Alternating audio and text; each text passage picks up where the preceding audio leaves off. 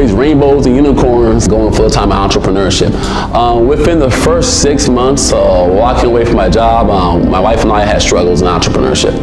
Here I was, I thought it was a big shot, I'm going full-time. I fired my boss, I'm an entrepreneur, and I didn't have the skills, I didn't understand the self-discipline that it took to be a true entrepreneur. So we struggled for quite a bit of time.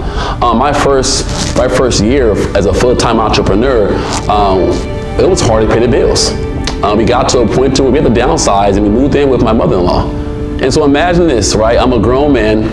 I'm living on the couch in my mother-in-law's house.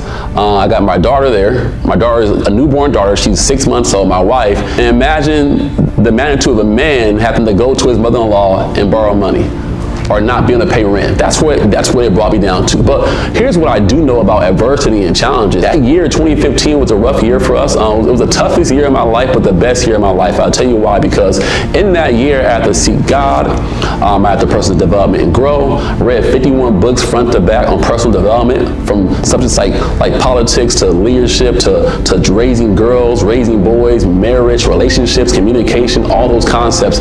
And what that did was build an identity within me that I wasn't sure was taking place in the moment, but my identity was coming up. And I always say this here: you can never out-earn your identity.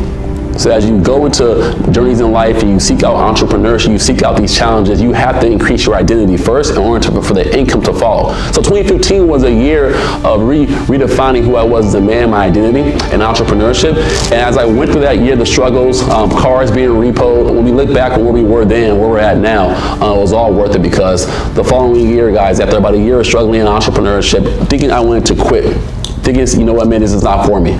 And fortunately for my wife and I, my ego was too big. I didn't want to go back to Apple. I'm not going back to my former job. I'm going to stick this thing out. And we fought. And we fought. In the following year, we're able to come out of our slump in business, make some pretty good income. We were able to rematch what we made at Apple the following year in entrepreneurship. And then from there, our income has more than doubled every single year. Sacrifice is necessary for gain. It's necessary. And whatever you're going for out there, whatever you want to accomplish and goals you're looking for me, who is Chris Hart? I'm somebody who understands the level of sacrifice and service to earn something. And for me, sacrificing my job, sacrificing my guaranteed check, sacrificing the income, sacrificing the name of the company I work for, the corporation I work for. I have to sacrifice all these things. But through sacrifice, what happens is it builds faith. I can tell you right now that entrepreneurship for myself, for my family, for my wife, for my kids has been a blessing in our lives. It's allowed us to realize that we can tap into our God-given gifts and abilities. We all have strengths, we have talents, we have gifts. The challenge is we don't always tap into them. And a job at a time was holding me back from tapping into who I really was as a man. And so we have abilities beyond beliefs. The challenge is mediocrity is ingrained into us from birth. To live a mediocre life, to live a mediocre life, to live a life that does not demand more of you. And so I can tell you now, becoming an entrepreneur has demanded so much more of me as a man, but it's allowed me to level up and grow into the purpose God's called me to. And so without sacrifice, there is no gain. Without sacrifice, you can't cast vision. And so I live life in a moment of these principles. I keep one eye on today, I keep one eye on tomorrow. I get past what I'm going through by focusing on what I'm going to. I've chose to live a life of service. I've chose to maximize my God-given gifts and abilities. I believe that anybody who commits their life to these concepts here, those who serve the most will always earn the most. Whatever ability you have, whatever talent you have, whatever gift you have, if you can sing, good at photography, whatever gifts you have, God has placed into your heart, you got to unpack them. You have to unpack these gifts and talents. The challenge is the world will challenge you, will defy you, and go against you. But as you push through these challenges here, as you tap into your God-given gifts and abilities, there's a service you can give to others when doing so.